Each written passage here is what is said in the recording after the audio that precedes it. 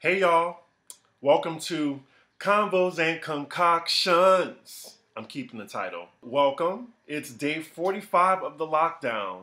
Yeah, we're getting through this. Congratulations making it this far. My beard's still growing out. My hair is still a effing mess. But I'm gonna get through this. And while I get through this, I'm gonna teach y'all how to make a simple classic drink.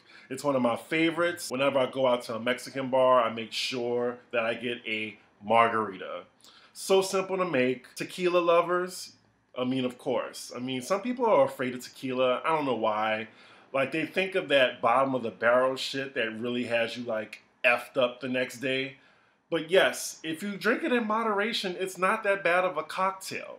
So for a margarita, all you need is these basic ingredients. So I have my tequila. I have Espolón, one of my favorite brands.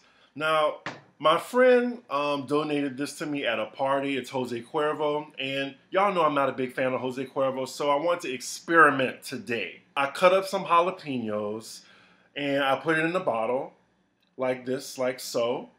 Let it soak for 24 hours, and I just wanted to get like a spicy margarita. I'm gonna see how that tastes right now. You're gonna need triple sec, a little bit of simple, and most importantly, fresh lime juice. Now make sure it's fresh lime juice and not the Rosa lime. That bullshit is disgusting, and if you ever made that for a margarita for me, we can't be friends anymore. This is fresh squeezed lime juice, so yeah. Let's start, shall we? So I'm gonna try with the spicy tequila that I made the other day. This is the Jigga. It's 2 ounces, 1 ounce. 2 ounces of tequila, 1 ounce of triple sec. I can smell the spiciness already. Side note, I put in 1 jalapeno, but then I was like, it could be a little bit spicier, so I put 2 jalapenos. I hope I didn't make it too spicy. Anywho, 1 ounce of lime juice. That should be enough. You never know. Like with lime juice, it could either be too like tart or it could be just right. I'm gonna just do a little bit more, and simple syrup to balance it out. I would say ½ ounce.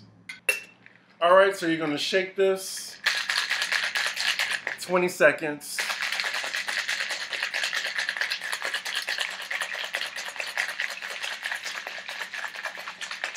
I have another glass already filled with ice, so I can just strain it. You got that nice foggy tint. Add a little bit more ice for volume. Let's try it.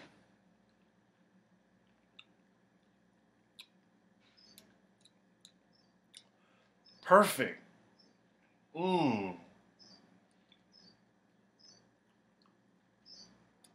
This is so good. 1 second, I need a straw. So you can taste all of the ingredients. And that's how you make a classic margarita. Easy as fuck. Normally, I would have my nigger rig microwave table on top of my luggage, and I would have to move everything because I'd be worried about knocking it all over. But I think I can continue the video now just, talking. Thank you again, Andrea. So appreciative. And if y'all don't know, Andrea is a supporter of the channel who just surprised me with like a Cash App with enough to pay for a portable bar table. I am just beside myself with appreciation. I really am. Like, this is amazing. Like, cause I love making drinks for y'all, so I am so appreciative. Thank you so much, Andrea. Thank her for having me have this set up. It's so much better than what I was doing. Thank you. Now I'm just gonna get into a couple of topics before I end the video. Since, Convos and Concoctions, I usually want to have a friend. Once all this stuff is over with, I would have a guest so I can interview or whatever. But for now, I just do some hot topics. One of the reality stars from Little Women Atlanta passed, unfortunately, yesterday from an alleged hit and run. Just so terrible. Like, I never watched the show, but definitely I've seen memes all over social media. I'm pretty sure y'all who watch it or whatever were shocked to hear such news. So rest in peace to Minnie. So sorry to hear that. So sorry. Now, I was wondering, like, why is everyone talking about Dennis Rodman all of a sudden? Why are we talking about, like, Carmen Electra? He dated Madonna and Toni Braxton. I was like, what is this resurgence? What does this have to do with anything? And I guess I found out that there's this special on ESPN, which is why I don't know, because I don't watch ESPN, something called The Last Dance, like with Michael Jordan or whatever. And it's just like this documentary, I guess, that mentioned Dennis Rodman. I don't know. I mean, good for Dennis Rodman to have this this resurgence of relevance, you know? SZA is accused of skin bleaching. Damn, leave my girl alone. Come on. I don't believe that. So the story we did on Pop Roast about Jennifer Williams and saying she got scammed, someone stole her car, her ex or whatever. Her ex released text messages of her threatening to expose Evelyn Lozada's daughter.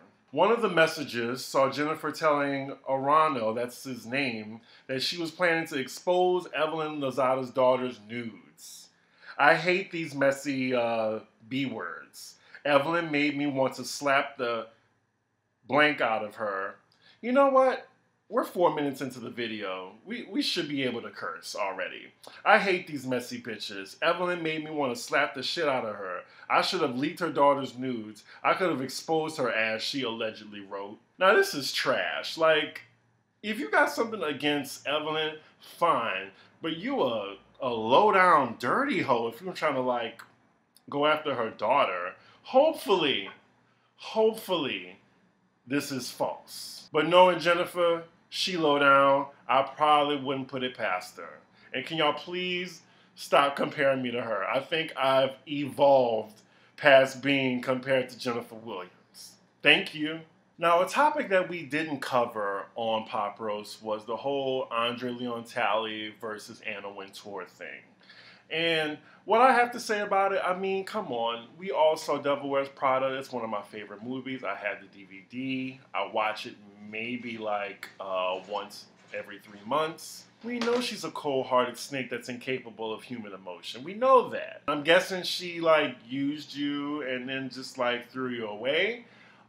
It's really strange that he's waiting till he's 70, but I'm guessing it's more so like a Quincy Jones thing where it's just like, you know what?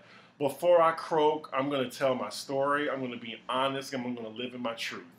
And yeah, like, you know, people are in your life for a reason and a season, you know? And I'm guessing he just stayed too long with this frigid woman, not capable of human kindness, and claims she dumped him for being too old, too overweight, and too uncool. Damn. And Wendy Williams, earlier this week, she commented on the whole situation, and she was putting his tea out there saying, yeah, I knew how Andre felt about her. And then what Wendy does, she usually puts her foot in her mouth, but she insulted Andre Leon Talley by saying he's missing a backbone, and said that if she came calling back to him, that he would come running back to her. Like, come on, Wendy. You don't need no more people that hate you.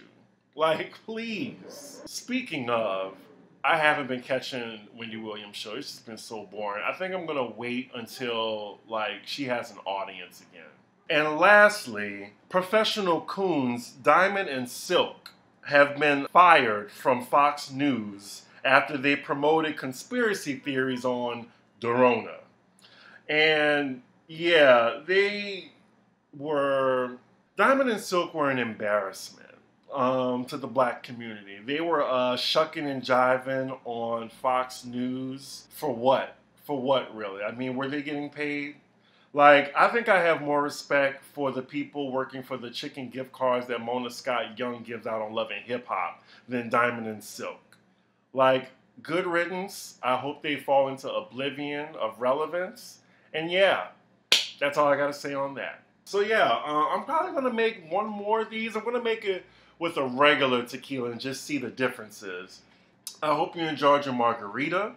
I hope you can try out this, recipe with the jalapenos and the tequila. Once again, like, comment, and subscribe. What's next? I guess Tall Order is next, where I tell Chris's business and the Real Housewives of Beverly Hills reviews. So yeah, I will see y'all soon. Thank you.